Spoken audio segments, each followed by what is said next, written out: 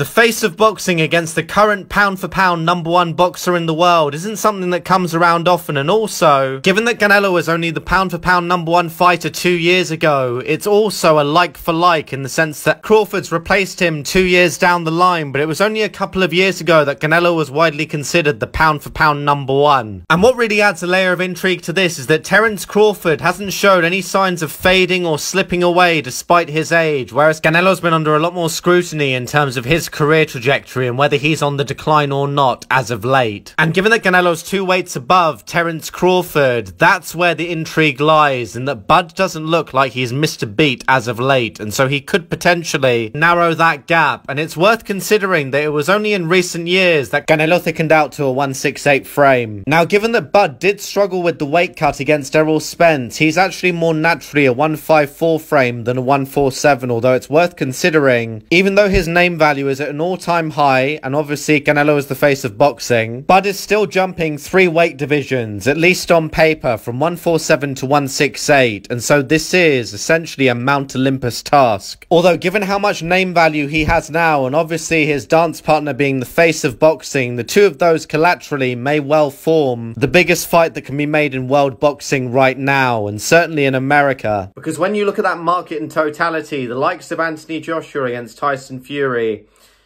in terms of individual buys, would do probably more individual pay-per-view buys as a total tally than any other fight in world boxing, but it doesn't have as much appeal to the American market. And I feel that if you look at the recent pay-per-view buys for Anthony Joshua against Francis Ngannou in America, for example, those did under 5,000 if memory serves. So Anthony Joshua against Tyson Fury is a massive fight and probably does more pay-per-view buys than any other fight in world boxing in total.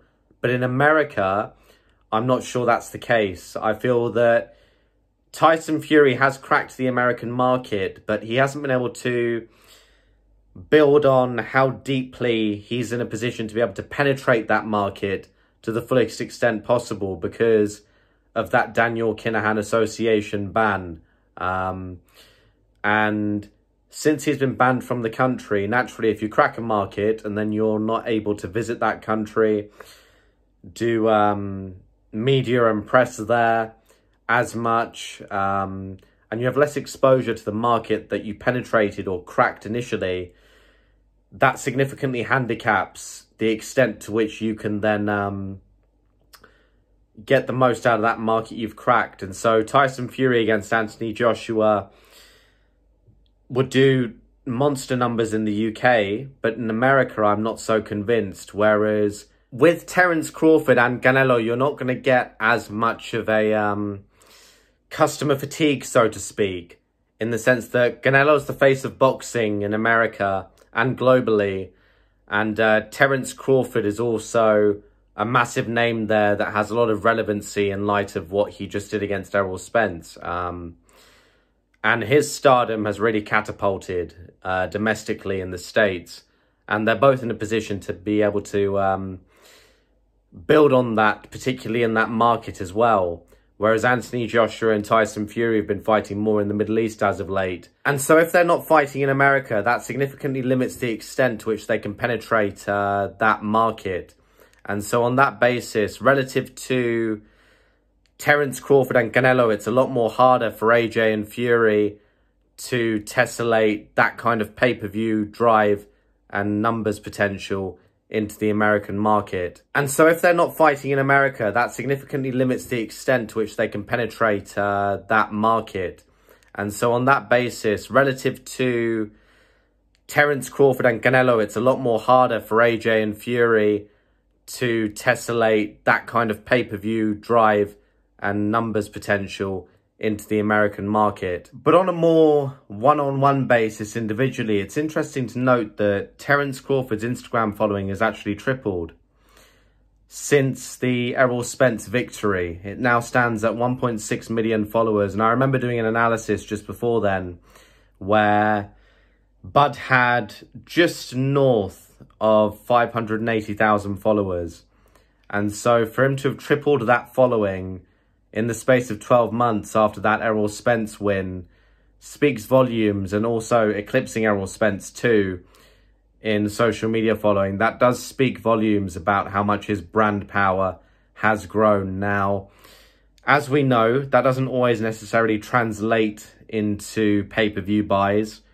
And I think that was pretty evident, for example, when there was the TikTokers YouTube card, where between them they had something crazy like 30 million plus followers all combined. And that didn't do well on pay-per-view at all. So it's not necessarily the most accurate rubric for measuring how big a fight is or can become. But on the topic of Canelo, it's also worth considering that while there have been rumours and whispers he's on the decline, and there's also been more of an appetite for him to fight Benavidez as well, the Benavidez fight's the one that stands out more in the public domain as more in demand. I think that's the best way of putting it in terms of public appetite as well as the hardcore boxing community. It's the one that both casual fans and hardcore fans alike have cited as top of their wish list for seeing next up for Canelo, given the position of his career that he's in right now as well. So Canelo against Benavidez is definitely the fight that, from what I've made out and seen online, and also from in-person conversations I've had too with various people, is that that's very much the fight that people want to see most for both of those guys. But I do think it's worth mentioning that if past his prologue, particularly at 147, if you look at where Crawford's coming from, in terms of name value, we've seen how attractive fights have been where guys have jumped up more than 2 weight classes in recent years. We saw Kell Brook face Gennady Golovkin. That was in 2016. 2 weight classes he jumped, and that had a big appeal in the UK. I was about to say massive. I bit my tongue just in time because it wasn't massive, but a significantly large appeal in terms of pay-per-view buys and also the mainstream attention it got. It was very much a fight that people wanted to see. Similarly, with Errol Spence against Mikey Garcia, we saw that another fight in America where Mikey was jumping up 2 weight classes, and ultimately Garcia wasn't big enough to compete with Errol at that weight. And those are fights where, if you look at the name value of each, there's been a 2 weight jump, or at least a 2 weight gap between them, but they've still done well on pay-per-view. Both of those fights, by the way, Garcia and Spence alongside Golovkin and Brook did upwards of 200,000 pay-per-view buys. And that's quite good going in today's market, over the past decade in particular.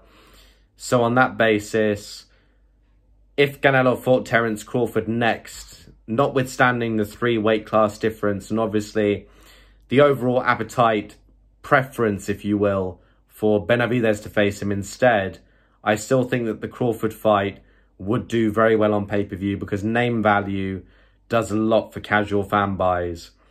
It holds less regard amongst the hardcores who would much rather position the fighters that they want to relative to the others based on when they fought them and also the context around that. But the casual fans tend to discriminate less in that regard. And so on that basis, I feel that Crawford against Canelo would do very well on pay-per-view. And in terms of buys, I think it does upwards of 7 figures. I think that if the Caleb Plant match in 2021 with Canelo did upwards of 850,000 buys, competing on the same night as UFC's rematch between Kamaru Usman and Colby Covington 2, that would have likely have done upwards of 900 if that hadn't been on the same night. So notwithstanding that, I would probably say this does upwards of 1 million buys on pay-per-view in America. And if past his prologue with Canelo against Triple G, 1 and 2, those did 1.1 million buys minimum for both of them. The trilogy pay-per-view numbers were skewed because with the DAZN deal, obviously, if you subscribed to the platform and then bought the pay-per-view, then you weren't paying the same pay-per-view price as everyone else, but that still got put into the same aggregate and tally as those who are buying as external customers new to the network. And so it skews the accuracy of the numbers. However, I don't want to go off on a tangent in that respect because that's a completely different argument. So diverting back to my crystal ball, if you like, of predicting the trajectory for pay-per-view buys for this one, I would say upwards of 1 million,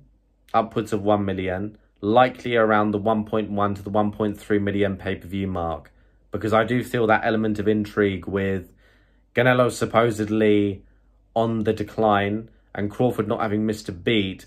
I think that is still, based on the most recent eye tests, what could notch this over the 1.2 or the 1.3 million mark.